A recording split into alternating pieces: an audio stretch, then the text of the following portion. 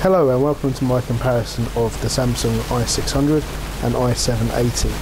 Two excellent Samsung smartphones. You're probably watching this if you, like me, are struggling to differentiate between the two of them and find out which is the better phone. I struggle with the same thing. I currently own both the phones, so I'm in a position to make a comparison. Hopefully this will be helpful for you. Firstly, size-wise, you can see they're similar sizes. This is the i600. It's got a QVGA screen. This one has got the extended battery in it, so it makes it slightly thicker. Normally it would be a bit more thinner. That kind of thinness there you can see from the top of the screen. But with the extended battery, you can see it gets quite a decent thickness.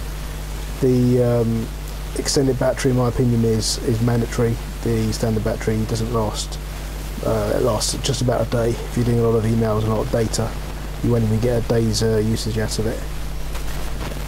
The i780, very similar size. Let's put them together so you can see. Height-wise, the i780 slightly bigger. Thickness-wise, I'd say it's slightly thinner than the i600 with the extended battery. However, it will be thicker than the i600 with the standard battery. Width-wise, again, slightly bigger than the i600. So, yeah, pretty similar size. Both pocketable phones, not like the, for example, the HTC Titan 2 or something that kind of size, which is something you'd need to carry on a belt clip rather than sticking in your pocket. Me personally, I need to have a phone which will go in my pocket, and I can carry in a suit occasionally, but also on the weekend I can stick in a pair of jeans and it won't look like I've got got a gun in my front pocket.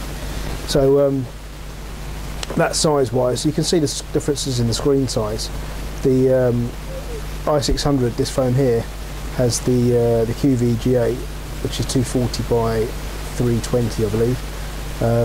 The i780 has the square screen, which is fairly unusual, a 320 by 320 pixel screen, which is obviously a nicer size because it's bigger. However, I've noticed some compatibility issues with software which won't run on a square screen, so that's something to be wary of when purchasing or trying out software for this phone. So in terms of usage, let's start with the i600. I've been using this for a bit longer. Personally, I really like this phone. I like this. Just got an email there.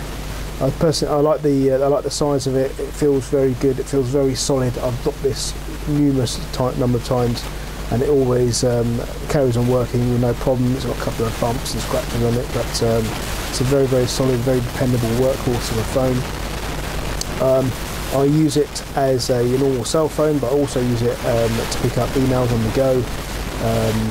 I have it connected to my corporate email account, which uses Microsoft push email, and also have it connected to numerous other accounts, for example Yahoo Mail, Google Mail, Windows Live Mail, and it picks up all of those as well without any problems. You can see a close-up. There's 6 Outlook mails in there unread, 2 Yahoo and 5 Live. I also have the Gmail account, as I mentioned, on there as well, and you can set up a number of accounts. I'm not even sure how many. I've had up to 6 or 7 on there at one point, and it connects to them all perfectly well using whichever data connection you have. We're at the Wi-Fi. It's got B and G on here, and it's got HSDPA, GPRS, 3G. Pretty much all of the data connectivity options are available on this phone.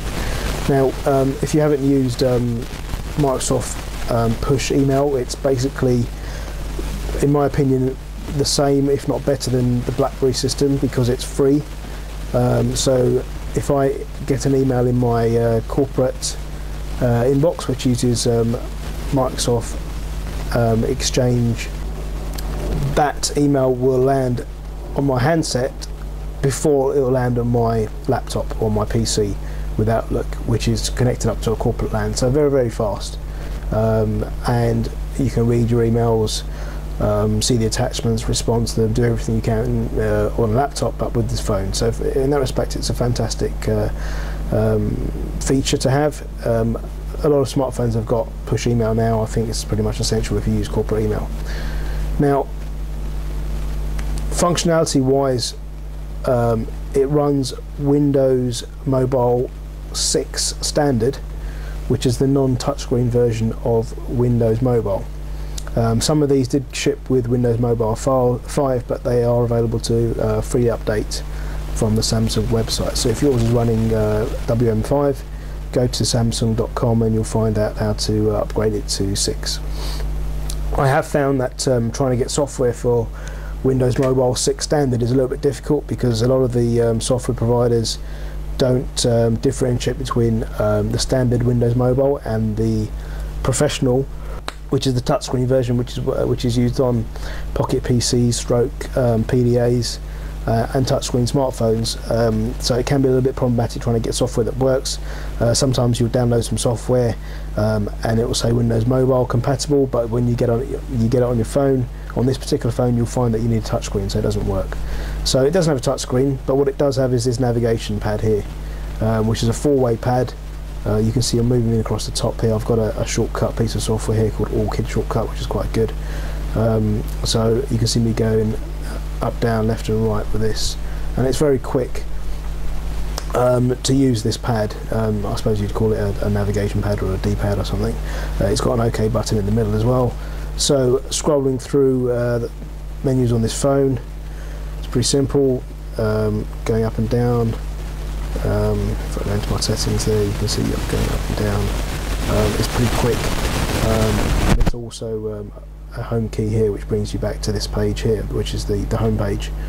It's got 2 soft keys here. You can see this one here is the right copy the next one, and this one is the start button.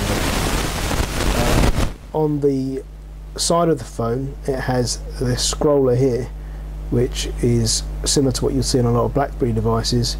I think this is a fantastic feature. It lets you scroll up and down very quickly, especially useful if you're navigating through a long email.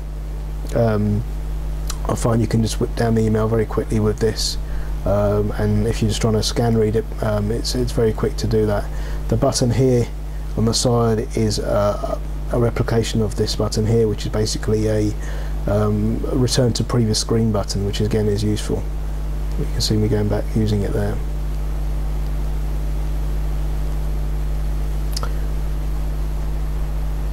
On here you'll see there's a micro SD slot. On the other side you have a proprietary slot for the charging and for the headphones, and a volume control at the top there as well, power at the top, and that's probably a mic there, or it could, sorry, the mic is here. That's the i600.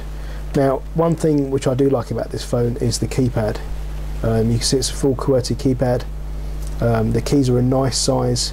Once you get it in your hand, you can type away with your thumbs quite happily and pretty quickly as well. I've typed out quite long emails on this while I've been on the road, and you can punctuate them and format them quite reasonably, and I've had emails where people have not realised I've been on the road, because they come across as well formatted, punctuated emails. Because of the quality of the keypad, I think you can actually type quite a long email, or quite a complicated email. If it's got technical syntax in it, you can get it out on this keypad pretty quickly.